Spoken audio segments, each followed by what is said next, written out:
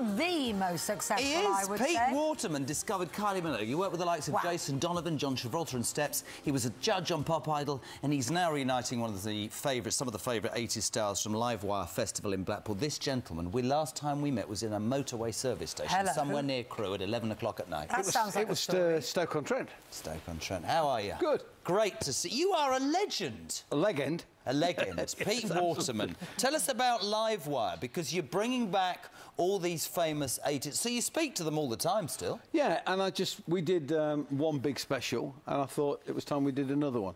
I mean, they're working all the time, but I just thought we did, you know, Blackpool is our natural home. We did the Hitman and Her there so many times. I just thought, let's have one more go. Do you miss it? Do you miss it?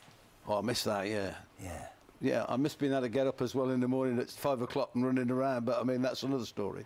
I mean, for most people, organising that many names at a big festival would be a headache, but I can't help but think that you just get a little black book out and go, let me look down, yeah, he owes me, and then I just call them up. No, we never have to do that because we were like a family business. I mean, nobody cared what we did, so, you know, I mean, we didn't get £1 million for turning up at a venue. You're lucky if you got a burger and a bottle of pop. It were different then, kid, wasn't it? It were definitely different, yeah. But music were better as well, wasn't it? Well, it's different, yeah. No, I wouldn't have minded £1 million to turn up at a gig. That's twice you've made it about money. Yeah. So tell us, in terms of Livewire, which of the big... Is Kylie going to be there? No, she's making a new album. What about Jace? He'll be there. Jason Donovan. That's great, isn't it? Were you a Jason Donovan fan? Oh, of course I was. Still am. Lovely fella. Yeah.